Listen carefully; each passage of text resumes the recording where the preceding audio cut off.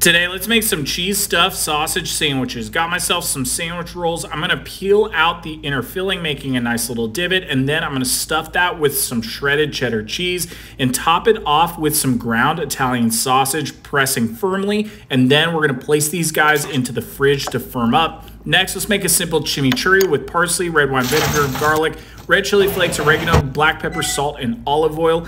Cooking these guys over a medium heat fire. We're going to cook them until they're about 165 internal, flipping them over, and then once they're good, pull them off and let them cool, and then we're going to toast up the top buns.